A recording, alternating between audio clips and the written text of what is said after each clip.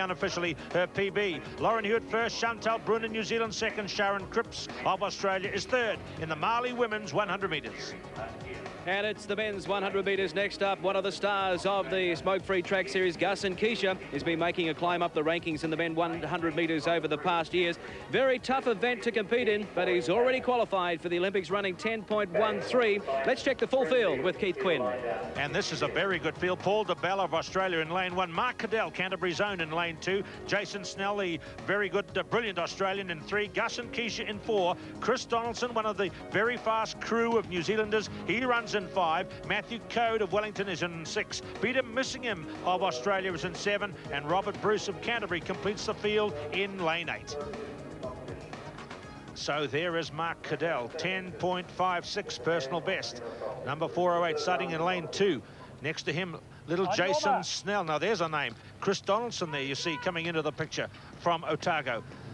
And Gus Nketia in the centre. This is a great race in Prospect, John Davies. This is an absolutely wonderful race, and the great thing is we've got the New Zealanders who are not here being challenged by the overseas people. This is really a great race between themselves, other than for Jason Snell down in lane 3. But this is a great race, the best New Zealanders going for Olympic qualifying standard. Third from the left, Mathew Coad, who won it last year, beating Kelvin Smith.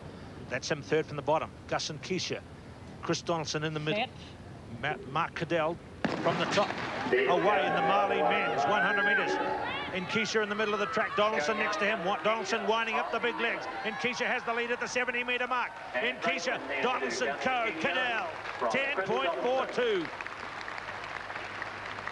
He won it so well and looked to be in pretty good shape, Gus Nketia, as he takes the Mali men's 100 metres. And what a great run here by Gus Nketia. Got an excellent start. So powerful over the first 50 metres. He knows he's weak in this last 25. Now look at Donaldson coming at him and Mathew Coad. Great lineup of New Zealand runners, 1, 2 and 3. And 10.42, that's only 0.2 outside of an Olympic qualifying standard. But look at the form of the winner, Gus Nketia of Auckland. He's an absolutely wonderful sprinter. 19th best in the world, wins the 100 metres. Gus Nketia takes it. Well, here trackside is the winner, Gus Nketia. Well, 96 is such a big year for you, Olympic year. Gus, are you happy with the build-up so far?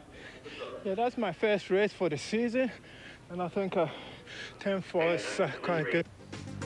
Well, bad luck for Gus Nketia. It was a headwind, just a slight headwind, so it's even better time than the 10.42 listed there. Chris Donaldson second, Mathew Coad third. The big 3 of New Zealand sprinting shut out Mark Keddell.